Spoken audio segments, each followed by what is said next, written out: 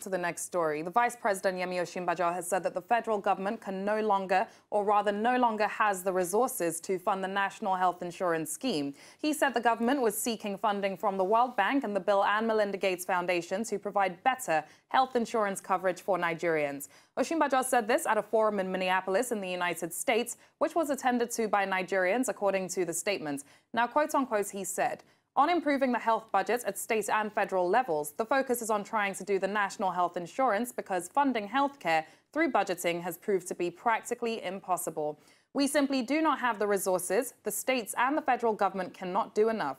So the national health insurance is a very basic part of it, and we are currently now working with the World Bank and the Bill and Melinda Gates Foundation to establish a proper national health insurance scheme.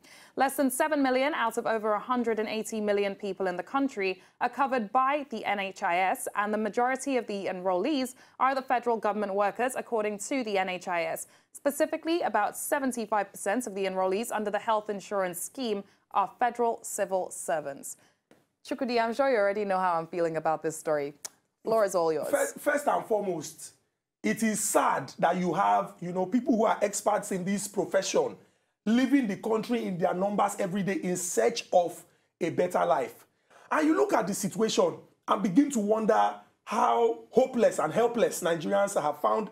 I mean, you have headache, you begin to confess because you have been told in church or at a salatu that you should not say anything negative. Oh, my head is just doing dum, dum, dum, dum, dum. I'm healed. I'm strong. Access to basic health care is a luxury in Nigeria.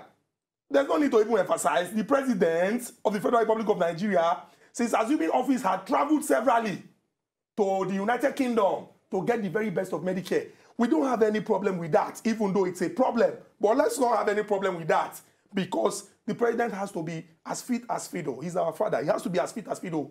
But the least that you can do for the people is to ensure that you improve our health care.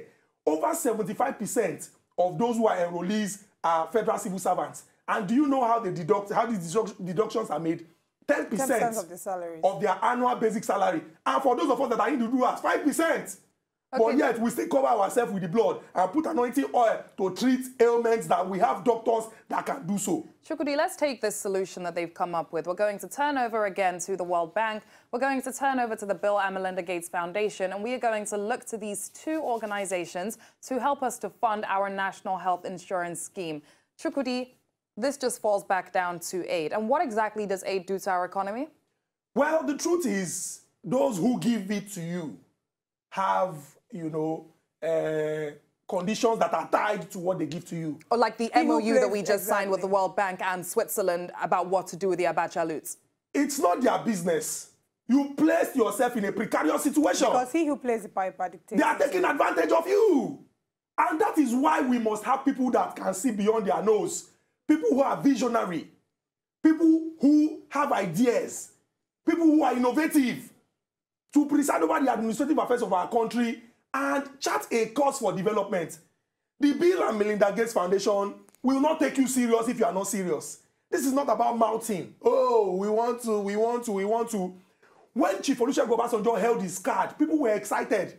You just read it now. If you look at the percentage of those that are covered, looking at Nigeria's population, you will weep and cry. Okay, I wonder how much we have invested in this without seeing any result. But if this is the way to go, let's say, okay, it's not just about discussing the problems. We must also profile solutions, right? And this is a solution. We must show that, for example, the Bill and Melinda Gates Foundation that say that they are serious and they are ready to partner with a government that says it is committed to change. They must notice certain, seriousness on your part.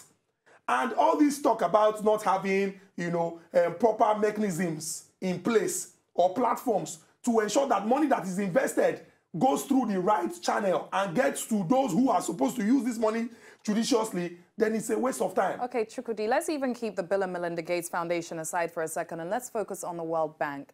Nigeria, Africa, is trapped in a very vicious cycle of aid.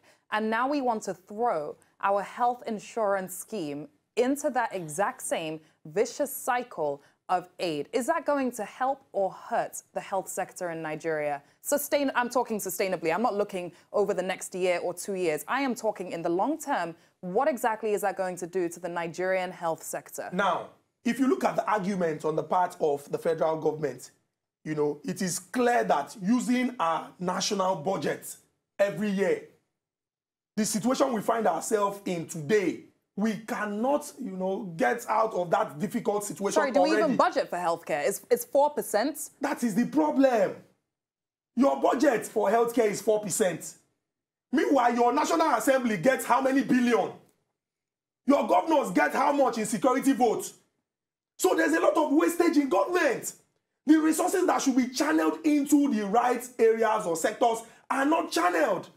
So Bretton Woods, it's not just the World Bank. Bretton Woods institutions will take advantage of you because you have placed yourself in a difficult situation. You see, when you give and in turn, you're considered as somebody who is, you're considered as a partner that is of interest or that has value. Nobody will take you for granted. But when you're always receiving and receiving and receiving and you give nothing in return, then you're in serious trouble. So Bretton Woods institutions from time immemorial, even though people have come out to say, oh, this is what they have done, this is what they have done, they take advantage of you. But you're receiving and they're telling you what to do with the money. Exactly. This is what I'm saying. So how different is that from the structural adjustment programs that had a 76% failure rate admitted by the World Bank in 1994? How different is that and what damage is this going to do to our health sector? You would notice that I told you that first and foremost, you need to have people that see beyond their nose, people who are visionary, people who, like Thomas Sankara, can say, no, we are not going to crawl and beg you for this. This is what we are going to do. I mean, we have, there are Nigerians that Sankara said, kill me, and thousands of other Sankaras will be born because he knew. He's a visionary leader, and that is why till date he still lives in our hearts, and people still talk about him. And a lot of children in that age, you know, in the mid-70s, that have grown to become people of note or repute today in Burkina Faso, you know, there were people that benefited from the nationwide vaccination. I've told you that when people talk about, if you read about Thomas Sankara and his austere life, you know, it was a motorbike, he had a lamp, he had a just very simple lifestyle. Is it the people that go with 20 pom-pom, people that are traveling, gallivanting about the country, doing elephant projects and not completing them? Are they the people that you want them to chart a course for development? Very quickly and finally, before we move on from this story, if we didn't have to go to seek for aid from the Melinda Gates Foundation, Bill and Melinda Gates Foundation, I beg your pardon, what other options do we have? Are we looking at, you know, decentralizing the health insurance scheme? At a point, Lagos State had said they wanted to start their own health insurance scheme. How successful has that been? And are other states, you know, taking a cue from this as well? Now, let us internally generate. See, I have told you that there's a lot of wastage in government. Special advisor, senior special assistant, aid to this, special advisor on grave matters, senior assistant on this, on that. There's a lot of wastage in government. People who receive hardship allowance in this country. People that are balling are receiving hardship allowance in this country. Meanwhile, your minimum wage is 18,000 naira. There's a lot of wastage in government. If we channel the resources in the right, you know, direction, we'll begin to see results. Experts have come to say, this is a country that is abundantly blessed. These people do not even need to go cap in hand, begging for survival, asking people for help. They can help themselves. To enjoy more of these our Ogbonge videos when you just watch, press this button to subscribe on top of our YouTube page. You go love her.